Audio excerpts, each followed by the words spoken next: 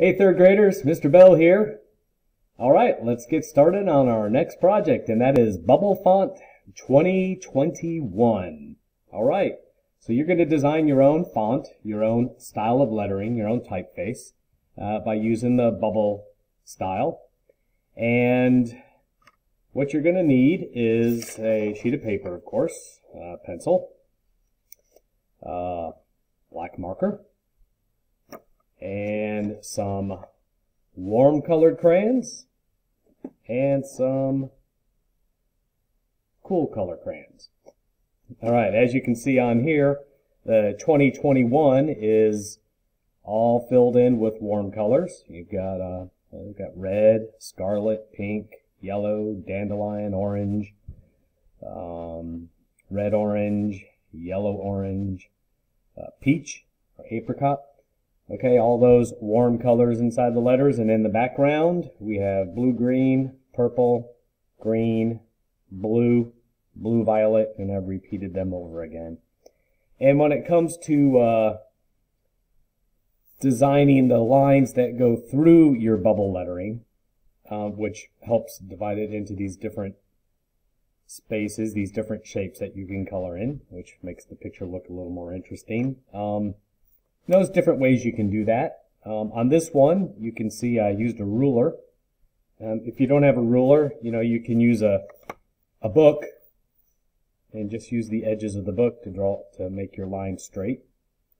And if you don't want your lines really straight, you can freehand them too. You don't have to use a ruler or a book. You can just sort of draw your lines like this. Maybe you want them curvy, maybe you want them straight, maybe you want to put a zigzag line through it. There's lots of different ways that you can design your lines that go through your letters. So on this one, I'll show you why.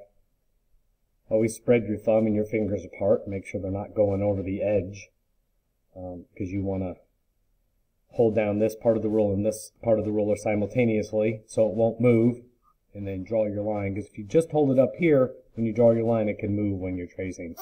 So you want to be careful about that. But on this one, I moved it over, held it down, traced both sides, moved it over again, traced on both sides, moved it over again, traced on both sides, moved it over again, traced. Okay, so there's lots of ways I could have just put my ruler like this and traced and made horizontal lines going all the way up. Or I could have just made vertical lines and traced, or I could have done all of them diagonally. So there's lots of different ways you can do this. I'm going to do my next one very differently than this, but I am going to just put this to the side and show you how to get started on this project.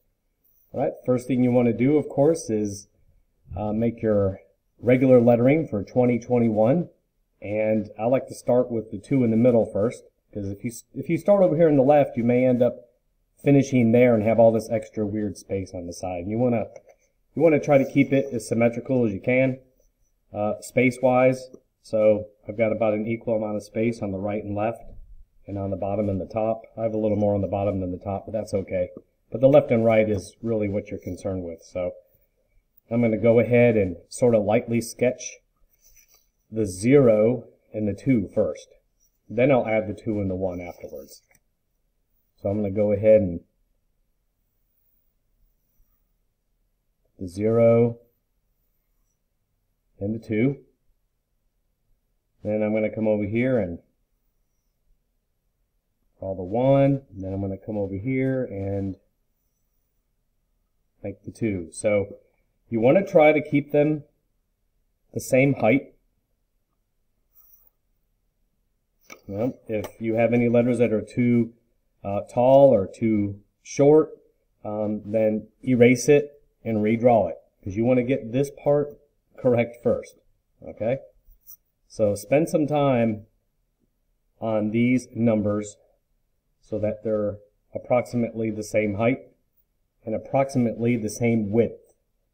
That's how wide they are. Try to keep them about the same. Alright, I think that looks pretty good. They're all about the same. Now I can turn them into bubble letters. And we've done this on other projects, so this shouldn't be new. Just pick a spot and start driving around the letter. Bubble letters are curvy. Don't forget on your 0 to do the inside part. And notice I put it into a part where the width of this letter is pretty close to the width of the 2. So they're about the same amount of space in there. And it doesn't have to be perfect. Just try to get them as similar as you can.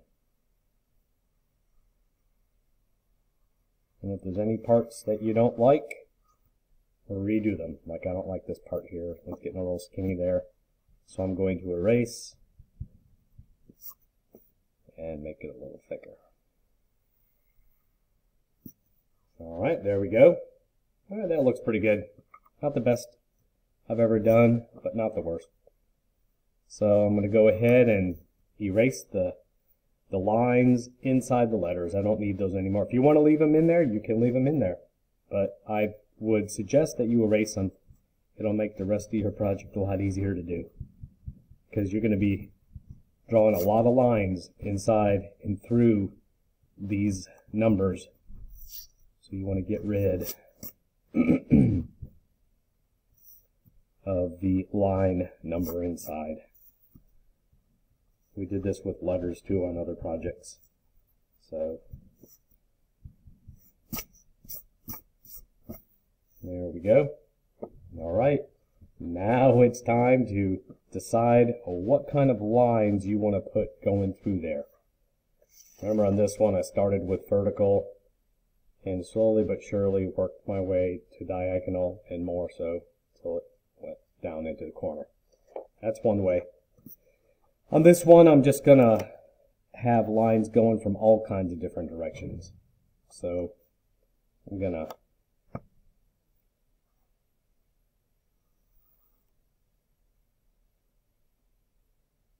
and you don't have to do both sides of the ruler.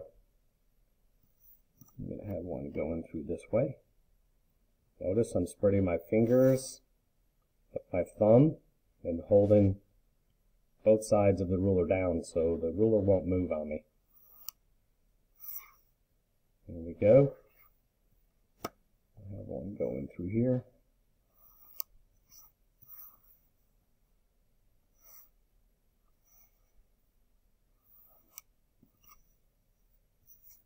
Now one thing you don't want to do is you don't want to have a line go through like this and just end in the middle of nowhere. It has to go all the way to the other side. Otherwise you won't have a space to color in here later. There we go. Goes all the way. You could, if you wanted to, go make a line that comes up and stops at another line. It doesn't go through the other side, but it is ending somewhere. So that's an option. Like this, I'm going to stop right here. I'm going to put a little dash there to remind me to stop at that part. If you put your pencil down, you can swivel your ruler around like this too. Now I have one that ends right here like this. Again, if you don't have a ruler, you can use the edge of a book. Let's see here.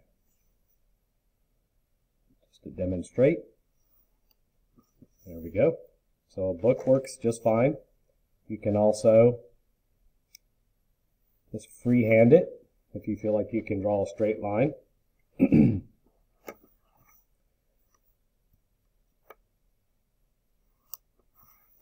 then take a look at it, see if there's any parts that look a little empty, like over here. I'm gonna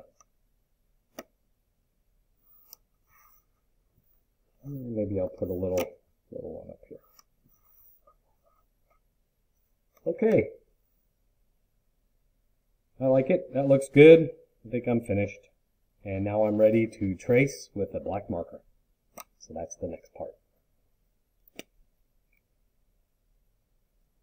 First thing I'm going to do is trace my numbers Take your time. Try to stay on the line the best you can.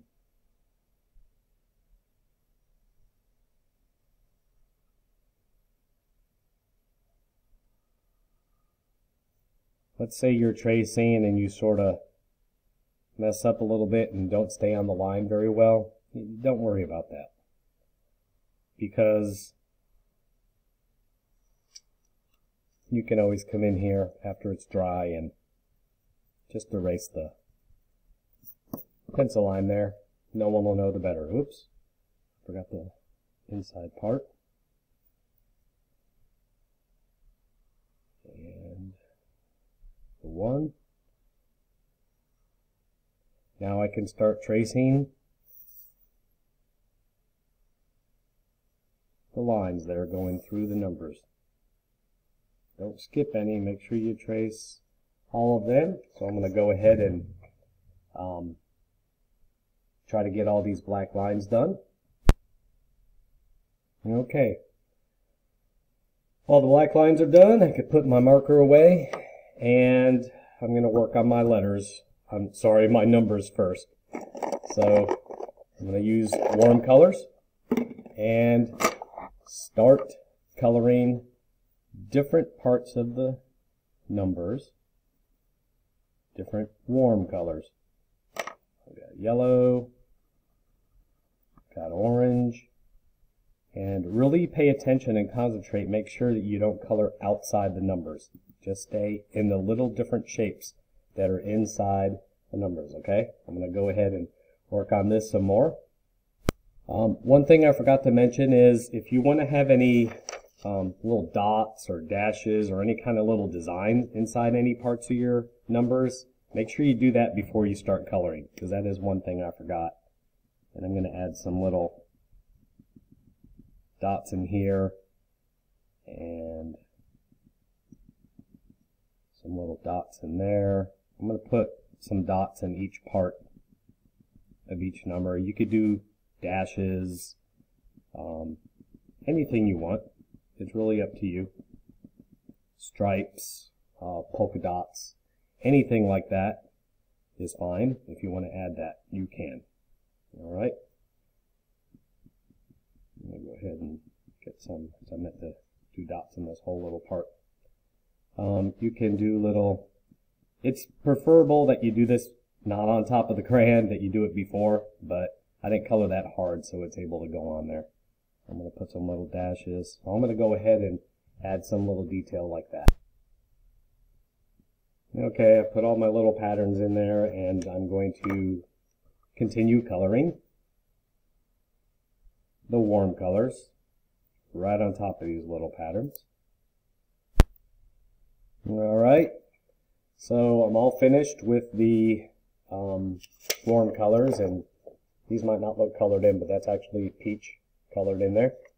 Now I'm ready to color the background, and there is where I will use the cold colors. So pick a spot and just start coloring. Be real careful around your numbers. You don't want to color on top of any of those. So I'm going to go ahead and continue coloring cold colors in every one of these little shapes. Of course, you're going to repeat some colors over again, like I did here. Scarlet, scarlet, peach, peach, peach, yellow, yellow, and dandelion, and red, and all those. So same thing with the cold colors. You're going to repeat them over several times. All right, so here we go. I'm finished. Remember, warm colors in the numbers, cold colors in the background. That's how you create a contrast. And that'll make your numbers, your 2021 pop, because it's the brighter colors, it's the warm colors. All right? All right, you have fun with this. Can't wait to see your stuff. Don't forget to send me a picture. All right, or upload the image to Google Classroom, or you can email it to me. See you later. Bye-bye.